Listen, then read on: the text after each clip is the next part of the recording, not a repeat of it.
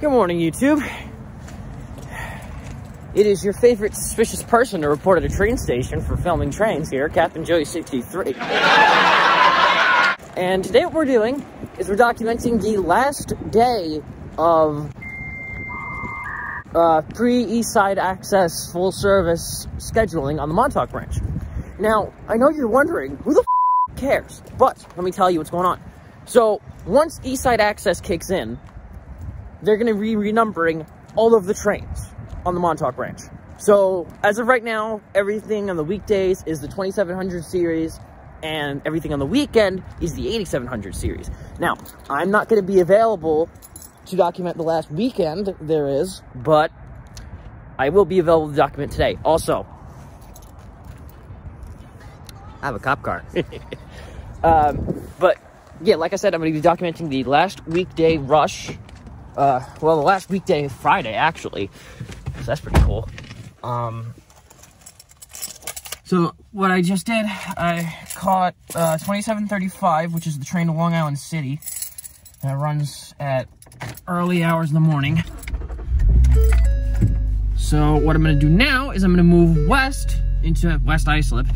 And I'm going to shoot from the pedestrian bridge there because that's a part of my childhood and I want to do that. So, I hope you guys enjoy the rest of the video. And I will be tuning in every so often to give you updates on where I am and what I'm doing. So, I'll see you guys later.